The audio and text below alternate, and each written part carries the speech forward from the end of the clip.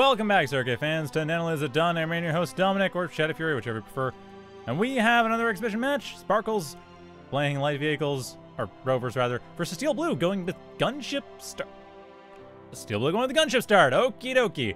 That's going to be... I haven't seen Gunship Start in a long time. Intersection, I wouldn't say is the best map for it, but sure, give it a shot, see what happens. I mean, I'm actually quite curious how this is going to work out. Yeah, I haven't seen Steel Blue play in a long time, so I'm not really sure what they're planning on. Oh, okay. Are they doing the cloaky thing or are they doing the gunship thing? Make up your mind. Well, whichever. They're doing a thing. Sparkles is doing a more typical thing. What with the Rovers being pretty much the map of choice in the intersection. But yeah, this is going to be a match. I mean, like I said, I don't really know what the plan is here as far as construction. Clearly, there is a plan for a cloaky switch. Very, very early cloaky switch at that. Not really sure the logic is there, but at any rate, locusts have been revealed. Sparkles did see what Steel Blue was up to, and it should be going for crashes. Yep, there they are. First crasher coming already. 35 seconds to actually build that crasher. Oh, maybe 15. It's not going to be enough. Any anti-air defense is being built up? No, Sparkles, their commander, of course, is just the standard laser commander, which is actually going to be really useful against this. So, maybe not a bad thing. Locusts don't do well against Lotuses. So, this will actually work out pretty well. The crasher is able to build up, forcing the Locusts to basically just go for the kill. Suicide mission at this point, because there's no way those Locusts are going to be able to get away and deal damage. It's one or the other, and it's clear that Steel Blue does not want to completely throw this away. However, they do manage to save one Locust, surprisingly enough. Did not expect that. Do expect the fact that they're building up a Cloakybot factory, but at this point, Steel Blue hasn't really expanded that much. They're relying more on Reclaim, and honestly are kind of falling behind. Another Locust coming in here, getting destroyed by a Fencer, because again, your opponent knows you're going for air, and this is exactly why Steel Blue is building the Cloakybot factory, because they know that Sparkles is going for anti-air, and figuring, okay, well, Sparkles is just going to focus on anti-air, thinking this is going to be a gunship rush, it's going to be a lot of Locusts, Harpies possibly coming into the Revenant, so got to be prepared for that, and Steel Blue is just going, no, just a bait. What do I mean? Really expensive bait. Factories are 800 metal each. That's a minute and a half to build them up at default, well, like 10 metal per second standard construction power. So you're not going to be able to easily do that. And the thing at this point is that these fencers need to be stopped. Like, they can't get... Even this close is probably a bit too close. Just the fact that they haven't really been stopped at this point, and there's still a Cloakybot factory under production, the fencers could theoretically find it. I mean, it's more likely that, say, darts or scorchers or whatever else, as we are seeing a switch back. No, we aren't. We have one dart. We aren't seeing any switch back at all. Steel Blue actually doing a pretty good job maintaining this convincing ruse. I mean, unfortunately, they are losing Locusts in the process, but hey, it's... Mind games are mind games. I mean, you kind of got to sacrifice them a little bit. The important thing is that these Cloakbots can be set up as long as possible and maintained in some secrecy as long as possible, and that's not going to happen. Unfortunately, Steel Blue is putting the glaives very far forward, and that is going to be spotted. Like, these fencers are going to see it. There's no way around that. This ruse will be found out, and it looks like... Oof, no. Sparkles already knows. Sparkles sees it, knows what's up. Any change to the factory?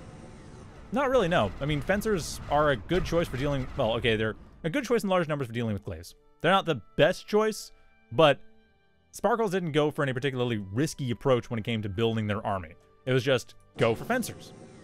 Go for some crashers just in case, but mostly go for fencers, because fencers are pretty useful, although I think that Steel Blue might start to overwhelm the number of fencers Sparkles has, just because there are a lot of fencers, and they're very spread out. That being said, though, that was, what, 2 glaives for 1 fencer? That was pretty much making cost. Like, these fencers are, like I said, they are a good choice against glaives. They are at least going to be making cost. Might even be able to be highly efficient when it comes to having multiple fencers.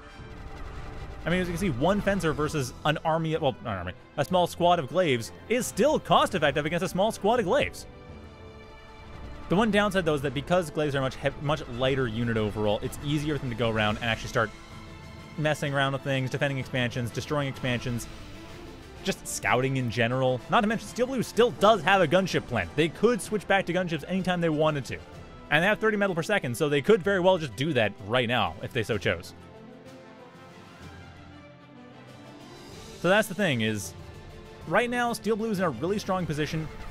Sparkles can defend anything that does get under attack, but Steel Blue can attack basically anywhere. So there's not really a whole lot of threat. At this point, center of the map, more fences are being built up along with a couple Scorchers. I do like that switch back. Yeah, we're seeing Scorcher Fencer. At this point, Sparkles seems to have decided that Steel Blue is not going to be going for much more in the way of air, which is not true. The gunships are still being built from time to time. It's just not very much. But yeah, at this point, Steel Blue can basically choose what army they go for, either heavy ground or heavy gunship. And that is going to be mildly confusing, but I think Sparkles, considering the air factory, should be fine. Sparkles will be able to set up a bunch of Swifts and use that to completely control the air. At that point, I mean, Steel Blue could go for some Tridents, and if they do, well, then that's Tridents that help, but Tridents are much slower than Swifts. At that point, it becomes more of a slow push strategy, and at that stage, it's going to basically go down to the ground game. It's going to be entirely about the ground game then. Although we are seeing a Revenant, surprisingly enough. Yes, it's kind of not what I expected, but yeah, Revenant. Sure, why not? Same time, though, bit of scouting going over to the southwest, not finding much, but Steel Blue, not doing too bad economically. Main issue right now being overdrive. Sparkles has just set up boatloads of wind generators in their backyard. Steel Blue, on the other hand, they have as few as they need. A little bit of overdrive is now starting to come in, but that is Sparkles' advantage at the moment. However, it is such a minor advantage, I don't really see the point thinking about it. Honestly, the real advantage one way or the other is going to be who has the larger army, and right now, it is Sparkles, by a very small margin. At that point, the question then becomes positioning, and the positioning here is very strong. Sparkles able to get in with a bunch of Scorchers, getting rid of all the Metal Extractors, and at the same time, this Phoenix coming in should be able to get rid of the Glaive. Although, to be fair, that's a lot of Glaives. And that's a really nice dodge, too, by the Glaives. Completely avoiding, I mean, getting burned a little bit, but considering the amount of Glaives that were there, that was extremely effective. Same time, though, no real anti-airs being built up. Just a bunch of Glaives to help get rid of the Scorchers that are trying to come in the main base, as well as generally trying to deal with stuff. And no, the second attack on the Glaives does destroy them, but a Revenant is up here for backup. Despite most of the Glaives being gone, that Revenant is still relevant. Should be able to get rid of, well, okay, if it was on a hold fire, should be able to get rid of some of the Caretakers. I think it'll last long enough to be able to actually do some meaningful damage here. At the very least, it is helping distract a bunch of other stuff, but it's not really doing much. Like, go for the Caretakers or something like that. I don't understand why we aren't seeing the attack on the Caretaker. I get kind of seeing the attack on the Air Factory here. I mean, the Air Factory is going to be very important. Get rid of that. And Stardust. Nicely done, wasting that money. But there's only so long this Revenant has, and this... Nah, that's it. Yeah, that's... Bit of a shame. It got rid of his Stardust. Didn't get rid of any of the Caretakers. Didn't actually end up getting rid of the factory. General rule of thumb, don't go for the factory. It's got 4,000 HP. You're probably not going to kill it. I mean, you might, but you probably won't. At this point, though, switch over Glaive and Reaver. Interesting mix, but I feel like it's just going to be completely countered by the Fencers. I mean, the Glaive is going to be able to do something against the Fencers, but the Reavers are going to get torn to pieces. The Glaives are having a hard time as it is, and with all the Phoenixes in the air, I'm not sure how much the Glaive is going to be able to actually get in and do work. I mean, I'll try for sure, but I just don't really see it. Well, at the very least, the Hacksaw is able to do its... Well, not really do its job. Sort of do its job. I mean, it's still 5 wind generators that have been destroyed with no real retaliation yet. Got rid of the Phoenix, but didn't get rid of the Phoenix quickly enough. So at this point, really, it's just coming down to map control. Steel Blue has lost the northeast. Sparkles has taken the center. Glaives are coming in, trying to do what they can, but they aren't really finding a whole lot of value. Managing to get rid of... Actually, not going to get rid of a fair bit of their opponents, but it's just... The army size difference is so large that it's going to be difficult to actually push in. Like, basically at this point, it's going to come down to Steel Blue picking their battles very wisely. I do like the way that the Reavers were being pulled in while the Glaives were distracting the Fencers, though. That was a smart play. It's kind of run out of steam at this point. Only those first 2 Fencers were distracted, but hey, at the very least, the Reavers are actually managing to do quite a bit of work on the Fencers, surprisingly enough. You wouldn't think so, but yeah, Fencers are a bit of a weird unit, and Reavers can just walk through them sometimes.